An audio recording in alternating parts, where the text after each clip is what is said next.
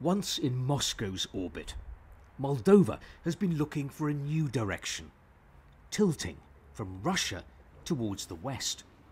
Its government wants to move closer to the EU, but there's a problem. All of the gas here comes from Russia. So what do you do if Moscow turns off the tap?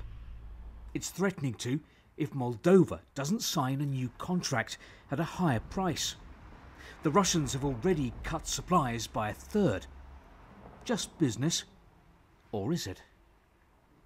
Basically, Russia is trying to punish Moldovan citizens because they decided to vote against a pro-Russian party at the parliamentary elections. So it's pure politics and nothing more.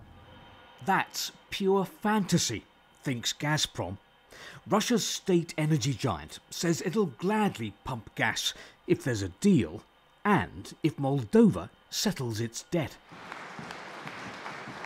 But is the Kremlin using energy as a weapon? Vladimir Putin recently called that accusation nonsense and tittle-tattle. Russia says it never mixes pipelines and politics, but if you've got a lot of gas, that gives you a lot of influence and a lot of power. And if you're a country like Moldova, which has been getting all of its gas from Russia, but now wants a closer relationship with Europe, that can give you a lot of trouble. Moldova has declared a state of emergency.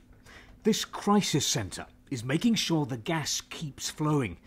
The country is seeking alternative sources in Europe, but it's bad timing. Well, it's the worst time to have a gas crisis at home. The prices are higher than ever.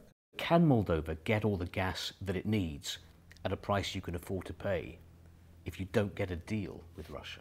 Well, you see the gas prices today. We don't know how high or how low they will be in 2 months or in 5 months, right?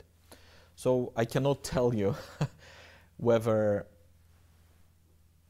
these prices are affordable. In the town of Bieltsi, less gas means long queues at the propane station.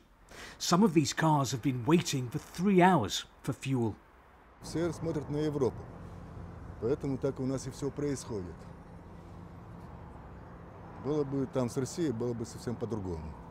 Последствиями мы страдаем. Народ страдает, рабочий класс страдает. For a government that has set a pro-European course, there is a danger here that amid a gas crisis, Moldovans may start to question the direction their country has taken. Steve Rosenberg, BBC News, Moldova.